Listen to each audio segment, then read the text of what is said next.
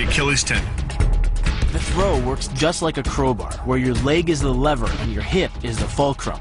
The trick is positioning your body in just the right place. If you're just an inch off the placement of your thigh and hip, the amount of energy needed to throw an opponent can more than double.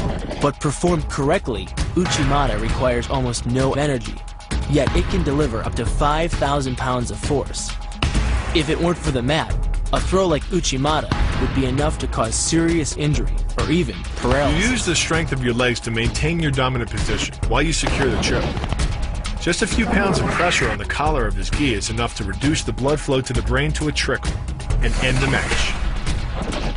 Hold this move for 10 seconds and the fighter will black out. Hold it just a bit longer and he's dead. By bending the elbow across the fulcrum of your hips, you're subjecting the weak joint to the leverage of two strong forces: the pull of your thighs on his shoulder and your hands on his wrists. As little as 1,000 pounds of force can be enough to destroy the elbow. The leverage of the armbar can supply much more than that. The sacrifice throw is a simple lesson in conservation of energy. The stronger the opponent attacks, the further he gets thrown. It works like a catapult, where your opponent's momentum supplies the counterweight. The faster he's going, the further he's going to fly. And the harder he's going to land. That land with the side, ball, or top of the foot. The gastrizin uses the heel to deliver the blow. This alignment of the heel, ankle, lower leg complex channels some 2,000 pounds of force into the opponent. More than enough to break a baseball bat. The higher you can lift your opponent in this move, the faster he'll hit the ground. It's not just your force working against him. His acceleration due to gravity can mean his head hits the ground with a 3,500-pound impact. On a hard surface like concrete, this is more than enough to cause a serious brain injury. First, the opponent's arm works as a lever to optimize your control. Second, your own back serves as a pivot point for the throw.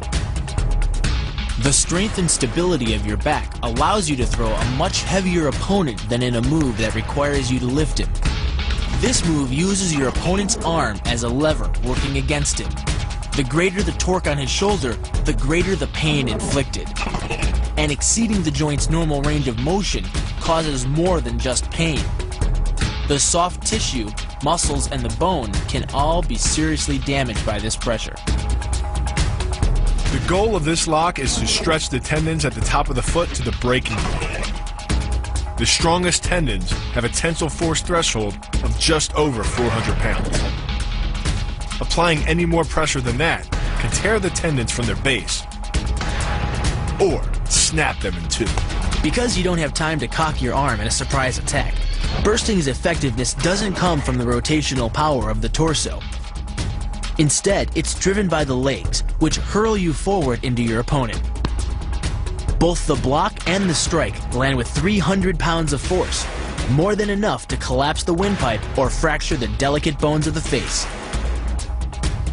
Doing the 360 defense requires you keep your body in motion at all times, using your arms to defend different angles of attack. The key is keeping your arms at an oblique angle with your hands open and straight so that you don't take any blows straight on. Each is deflected down the angle of your forearm, which reduces its impact. Your opponent is relying on his grip strength and outstretched arms to maintain the choke. The strength of your back and shoulder muscles is greater than the applied force of your opponent's hold, so it doesn't take much to break his grip. And the closer your hands are to your own neck, the greater the leverage. The disarm is basically a judo wrist lock and uses many of the same principles. By pulling your attacker forward as you turn, he loses his balance, giving you control of his wrist. The barrel of the gun then becomes a lever, allowing you to take the gun. Because you are using the muscles of your torso, which can deliver up to 10 times more force than the muscles of the wrist, the disarm works against an opponent who is much stronger than you. An elbow strike from another martial art, Muay Thai. But because the metal doesn't deform on impact, like human bone, every ounce of power is channeled directly into your opponent's face.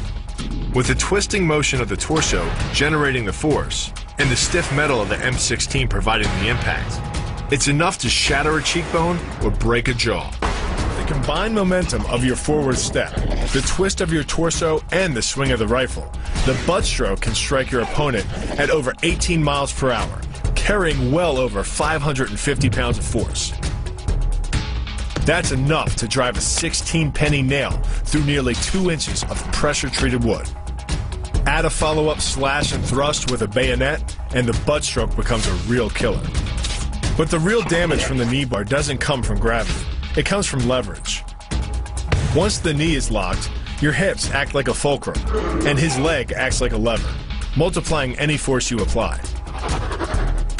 So even though the ligaments and tendons around the knee can sustain 1,700 newtons of force, the knee bar can load a lot more than that, enough to completely destroy the joint. Pushes his opponent at a location above the center of mass, while using his sweeping leg to create a tripping point, which is below his opponent's center of mass.